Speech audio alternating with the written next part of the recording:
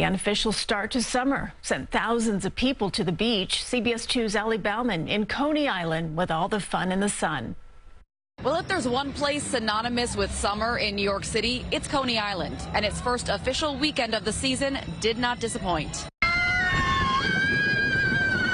Coney Island looked postcard perfect for Memorial Day. Fresh air, the view, the rides, the people. It's a beautiful day. Kamal Taylor brought his 6-year-old daughter to Luna Park for her very first time. We took a walk, we got some food, and now we're about to do some rides. This year, the boardwalk turns 100 years old, and a holiday weekend like this is when it really shines, with music, games, and good food. We got on a roller coaster. It was so fun. It's like a big family. I love it. What gets more American than this? I mean, where else can you pet a python than ride a nearly 100-year-old roller coaster?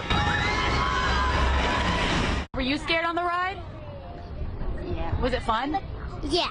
The wind was strong throughout the day, and all the sand whipping in the air gave the beach a dusty haze. What was your favorite part of the day?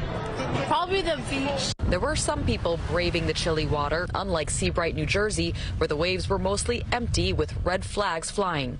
Tuck out of the wind, and it's warm, it's sunny, it's gorgeous. If you do go in the water this summer, marine experts warn beware of sharks. 4 great white sharks have been detected near the tri-state area in the past few weeks as they make their annual migration from Florida to Canada. But back at Coney Island, the only worry was whack-a-mole. And even as the day was winding down, summer here is just getting started. We only got 3 more months, so let's make it work. And starting next month, Friday Night Fireworks returns here to Luna Park every week through August. From Coney Island, Bauman, CBS 2 News.